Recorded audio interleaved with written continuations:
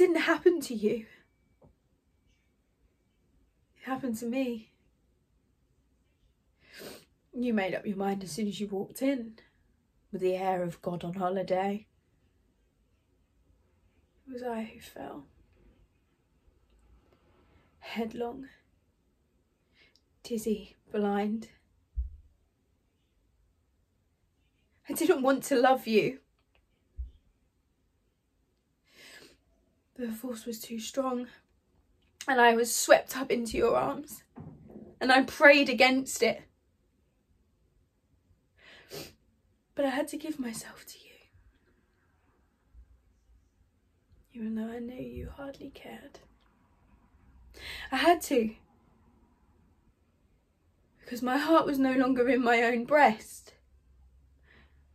It was in your hands to do with what you like. You could have thrown it in the dust. Please do not to. You put it in your pocket. But do you know what it is to feel like a person has absolute power over you? No.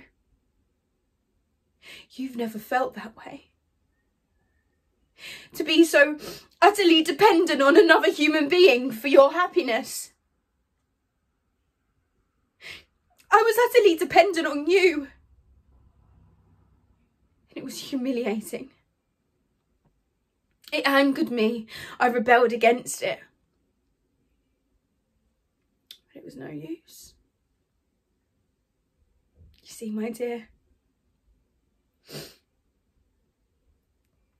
I was in love with you. And you were free. And your heart was yours. And no one could hurt you.